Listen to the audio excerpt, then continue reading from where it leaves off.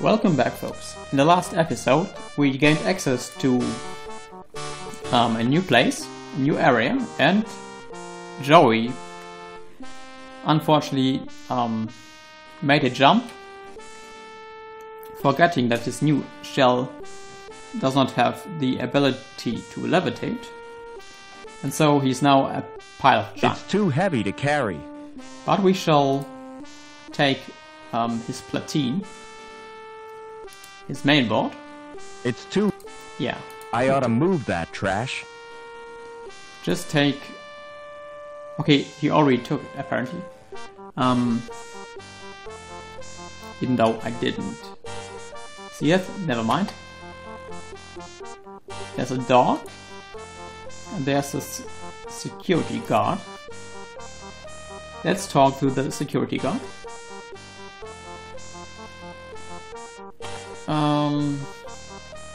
Yeah. Let's start with the sensible questions first. Like, what is the best way out of the city? What's the best way out of the city? There isn't a way out. Then the inhabitants are no better than prisoners. That's the price of progress. Apparently. Okay. What do you know about that woman with the dog? Do you know the woman with the dog? Oh yes, that's Mrs. Piermont, the richest woman in Union City. And the ugliest. I would believe that without the proof. I mean the ugliness part. Okay, what's through that door? What's through that door? It's off limits to the likes of you. Likes of me? Where it leads. It's the old cathedral. There's nothing interesting in there. In fact, it's empty. So why guard an empty and uninteresting cathedral? Why guard an empty cathedral? I'm not guarding it exactly. I'm just standing there. Preventing me from entering. Yes. Never mind. Okay, let's move on. We'll apparently not be able to enter this area yet, but there's a boy. Apparently with something which is the equivalent of this time of a Game Boy. And there's a man gardening some flowers.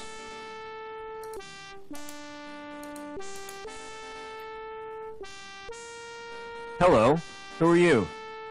My name's Vincent, what's yours? I'm Robert. You can call me Rob.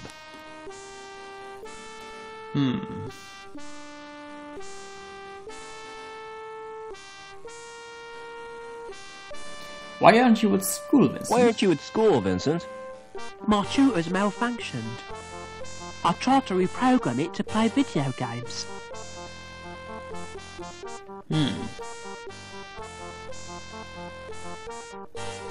Would you like me to repair your tutor? Probably not. Oh, I can do that myself. But then I'd have to go back to my studies. Yeah, I thought so. What's that you're playing with? It's my handheld games console. Neat. What's the game? It's called Fleecy the Lamb. That sounds nice. What's the objective?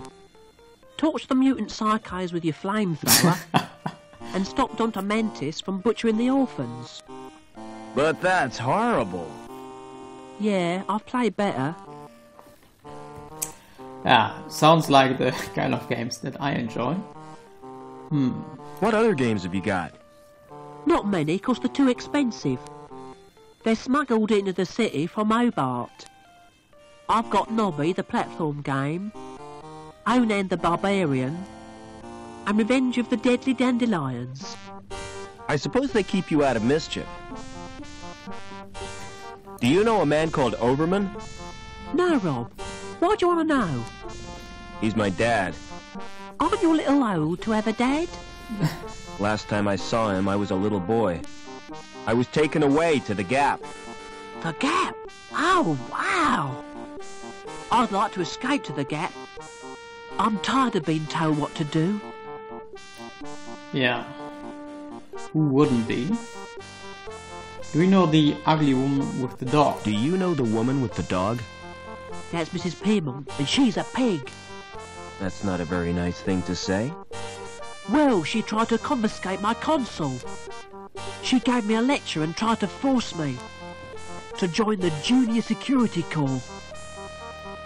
Don't wear out your thumbs. Okay, even though I haven't met her yet, I already don't like Mrs. Piermont. Excuse me. Smart floral display. Are they real? What do you think? They look kind of shiny. Naturally. I've just varnished them. Do you paint the flowers too? This is Union City, not Wonderland. You obviously know nothing about plants. Won't the varnish harm the plants? Au contraire, Clever Dick. It filters out the crap in the atmosphere.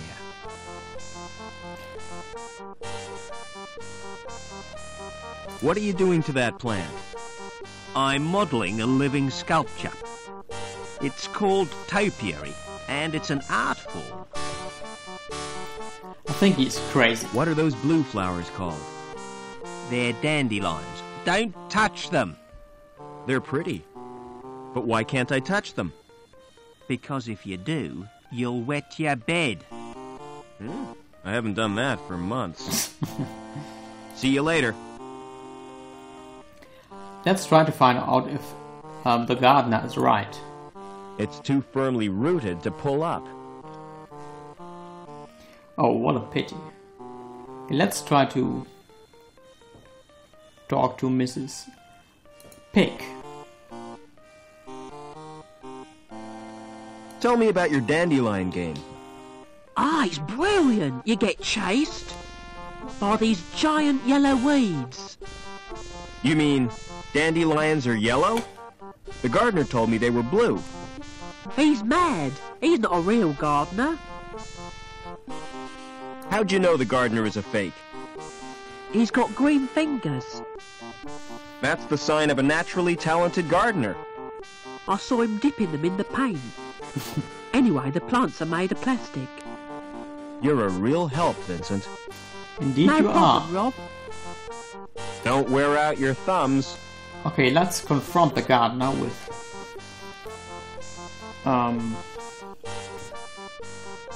these news. Excuse me. Why are you a lying son of a bitch, sir? You told me dandelions were blue. Did I? Well, what of it? This boy assures me they're yellow. Ugh, smart-assed little brat. All right, you got me sussed. I haven't had any formal training, but I've always dreamed of being a gardener. I love 'em, every little shrub and succulent. Those dainty blossoms waving their little stamens in the breeze. All right, I get the point. You won't report me, will you? Why should I do that? I'd hoped he would be of a greater help somehow. Okay, let's talk to Mrs. Piermont.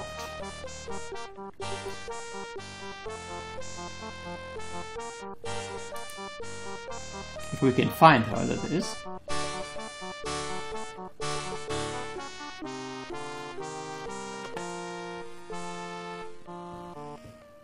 Excuse me.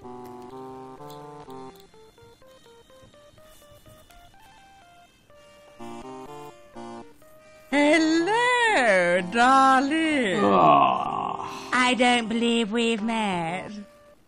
No, I'm Fortunately. a stranger here. I'm Mrs. Piermont, but you can call me Danielle. How do I get out of the city? Now, why would you want to do that? There's nothing in the gap but sand and savages. But that's where I live. Ooh, how ghastly for you, my dear. What's the mutt's name? Well, really? He's not a mutt. His name is Spunky. Ah.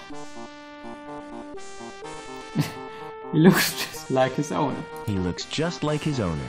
Indeed. What do you mean by that? He's really cute and fluffy. Flattery will get you nowhere, young man. Do you know someone called Overman? Why, yes, I do. He worked with my husband, Professor Piermont. Why? Are you interested in Overman? He was my father. I'm sorry, but I don't believe you. Overman's only son died in an accident. That was no accident, Mrs. Piermont. It was deliberate sabotage by security. My mother was killed, but I survived. And I've read a document which proves it. Incredible! Your mother was a great friend to me. If there's any way I can help you, just ask. Never mind.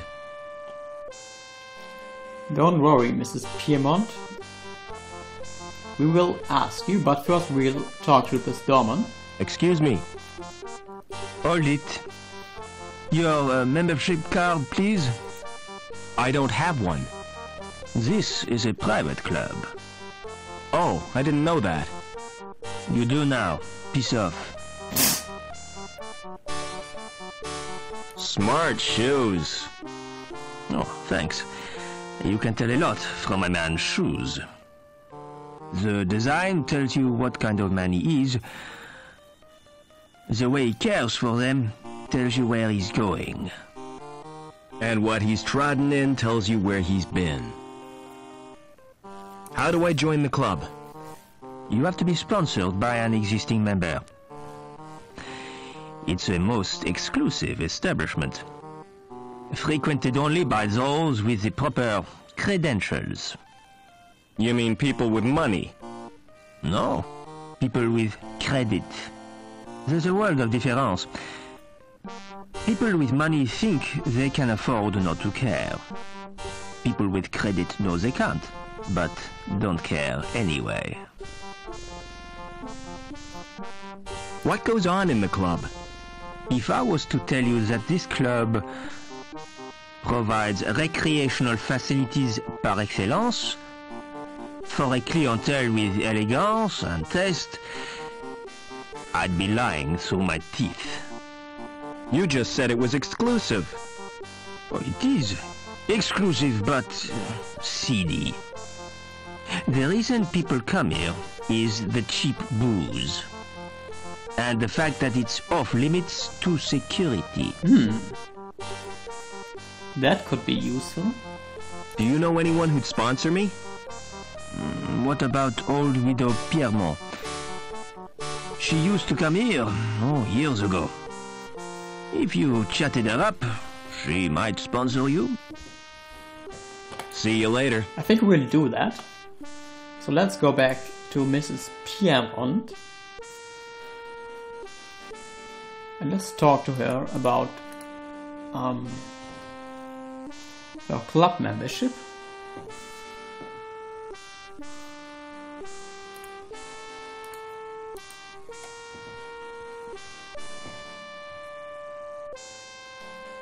Excuse me.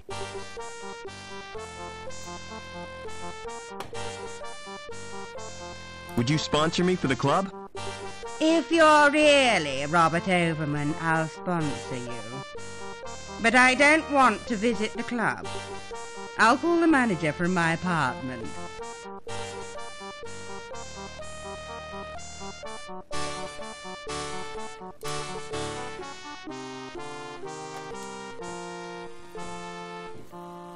Okay, when we come back. Come to Mummy, Spunky. When we come back, folks, we'll probably be a member of this most exclusive but seedy club, so until next time, folks, until then.